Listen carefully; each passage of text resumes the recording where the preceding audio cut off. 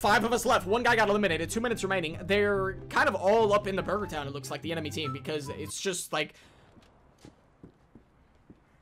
Okay, the fact that they haven't come back here is kind of surprising. Like, even this guy back here could have been found if they just kind of listened for the whistles, you know? I feel like half the time I play this game, people are not wearing the headsets on the enemy team. Like, sometimes I get good, like, sometimes I'll get players with the enemy team that are godlike prop hunt players, and other times they'll be completely lost. It's literally like a flip or flop. There's no in between. Okay, dude, we're literally, there's 2 guys whistling back here. Like, the fact that they haven't been over here at all is literally kind of it's like it's partially annoying, you know? Like, I put all this work and nobody's even trying to find us back here, buddy.